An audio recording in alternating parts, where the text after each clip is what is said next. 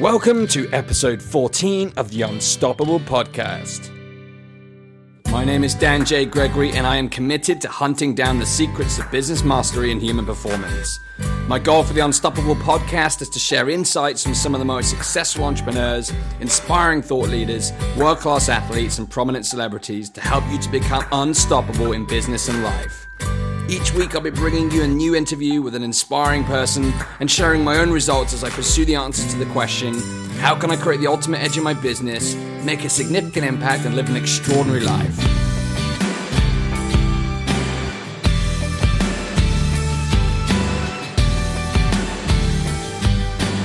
Welcome to episode 14 of the Unstoppable Podcast. It's a beautiful, sunny spring day here in Great Britain. It's a wonderful day and I am delighted to finally see some blue sky. So on that note, I'm ready to dive into the Monday solo round where we're going to talk about the key takeaways and learnings from Jake's episode, the previous episode. Also going to go into some unstoppable insights and share a challenge for you to take away following this episode. Let's get straight into the debrief. Last week I had the absolute pleasure of having 2-times author, seminar leader, inspirational speaker, Jake Ducey on the show. It was a really great session with real pearls of wisdom, but there were 3 core takeaways that I'll be personally implementing on the back of the session with Jake. So firstly, is to focus deeper on my vision. Jake spoke about how he would post all over his wall what his vision was to be published by a certain author. And he had his cue cards that he would take everywhere with him to the gym, constantly reinforcing repetition, what he wanted to achieve, what his vision was, and what he needed to do. And this is just something that I'm not doing on a deep enough level. So my first action is to really lock in that power of intention, have that focused vision with thorough repetition on a daily basis. Not only just reading my vision, but actually taking the time to immerse myself in feeling it and seeing it as though it's already real. The second thing I took away was the law of compensation, in that you are paid in accordance for the need for what you do, your ability to do it, and how easy it is to replace you. Therefore, you don't earn what you want, you earn what you are. And what this made me realize is that it's been a while since I consciously took the time to look at my skill development. When I was in the corporate world, it'd be a regular occurrence. There'd be performance development reviews where I'd list all my skill sets and rate myself against those skills. It's not really something I've done to a great degree as an entrepreneur. So one thing I've taken away is that I'll be listing out all the skill sets I'm working on, that I'm looking to master, and focusing on how I can grow and develop each of those skills in pursuit of the vision. So things like becoming a better podcast host, speaking, coaching, marketing, and all the other skills that I need to focus on to build my business. The third thing was Jake's personal declarations. He shared 3 personal declarations that he reads every single day. The 3 that he shared were, I am so happy and grateful that money comes to me in increasing quantities from many sources on a continual basis. I feel peace within, inwardly, and outwardly.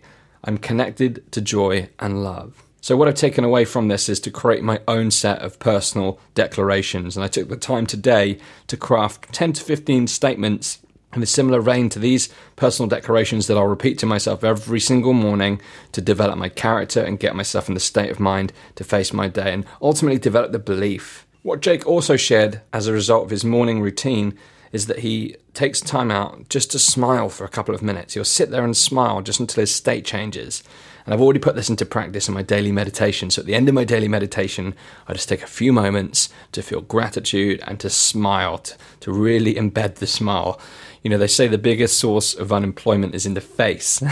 And, you know, it's when you're busy and you're focused, it can often be difficult to remember to smile. And it's such an important thing. So these are the 3 things that I'll be implementing. I'll be focusing deeply on my vision with daily repetition, really locking in the power of that vision and seeing it and feeling it as if it's already real. The second thing is focusing on the skills that I need to develop. I'll make that master list of all the skills that I'm working on and then check in once a week, once a month, once a quarter to make sure that each of those skills are moving forward and I'm taking direct action to improve those skills. And the final thing is that list of personal declarations, those beliefs, those incantations, those rituals for creating the unstoppable mind. So let's move now into the Unstoppable Insight section. And what I've got for you this week is a little bit different. At the weekend, I took some time out to study Mr. Steve Jobs. The reason I did this is that on the Friday night, I watched The Pirates of Silicon Valley, which is just an incredible film, and I strongly recommend it. And from the reviews that I've read, I believe that it's the best of the several films that are out about Steve Jobs. It's a really, really inspiring film, and it provoked me to go away and look at Steve Jobs as a character, his leadership abilities, his vision. And then I went on to watch the 2015 Steve Jobs film, which again gave me lots more ideas. And like this crazy guy, I was up late at night with a glass of whiskey, listening to classical music, had this stream of paper, and I was just scrawling notes in terms of what I saw that made Steve Jobs such a powerful visionary leader and how he claimed his place amongst the greats. And the first thing it made me do is think even bigger. It kind of took the cap off my thinking. So I'm entitling today's Unstoppable Insights, Think Different, which is named after one of Apple's most iconic advertising campaigns. So Steve Jobs always had the intention of making a positive impact in his lifetime. It was all about making a dent in the universe, and that's a phrase he used over and over again in terms of his vision.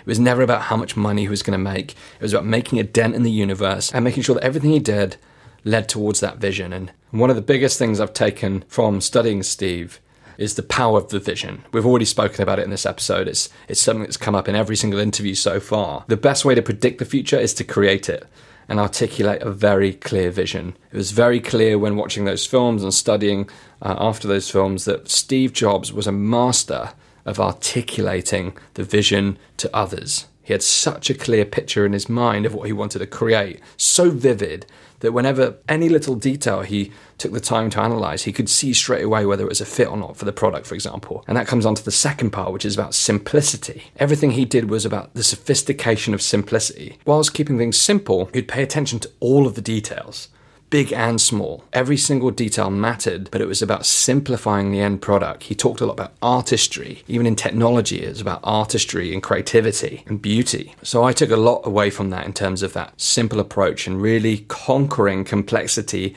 drilling down to the simplest form and the most elegant form, but not forgetting to pay attention to every single detail, big and small. The next thing, and the most important thing for me really, in terms of a takeaway from studying Steve Jobs, just for a brief period of time, was his ability to what I call bend reality. His team called it reality distortion. Perhaps they would set a deadline for a project that to everyone else seemed completely impossible, but Steve was insistent that it was possible and that it would be done, and he had a pure desire to do whatever it takes to get it done. And you know what? That high standard, it meant that people delivered. He expected greatness of his team, and guess what happened? They achieved greatness. He often asked things that would be wildly inconceivable, unfathomable almost, but his team pulled it off. And that ability to bend reality and not play by the rules, but create his own rules. It reminded me of the story of Henry Ford when he was creating the 6-cylinder engine. And he sent his engineers to work on this 6-cylinder engine, and they all told him it wouldn't be possible. And they spent months developing, and not coming up with the goods. But Ford was insistent that it was possible. And you know what? Bang, they eventually did it. And it was very much the same as Steve Jobs. He would have this vision, and even if someone said it wasn't possible, he would still focus upon making it happen and demanding excellence. He was often criticized for his leadership style, being hard on people, but that standard that he held meant that people delivered at rates that they would not have delivered anywhere else. So my unstoppable insight for this week is to look at your life and understand, are you thinking big enough? This is about thinking differently. What is your vision? If anything was possible for you, what would it be? If you wanted to leave a mark, a dent on the universe, what would you do? How would you spend your time? What is your unique genius? So this week's insight is more about questioning and looking within to find that even bigger picture. And I don't care how successful you are listening to this, or even if you're just getting started, are you thinking big enough? How will you put a dent on the universe? So let's now move into the next piece. What's working now? Just a very brief update on Unstoppable HQ, what's going on over here.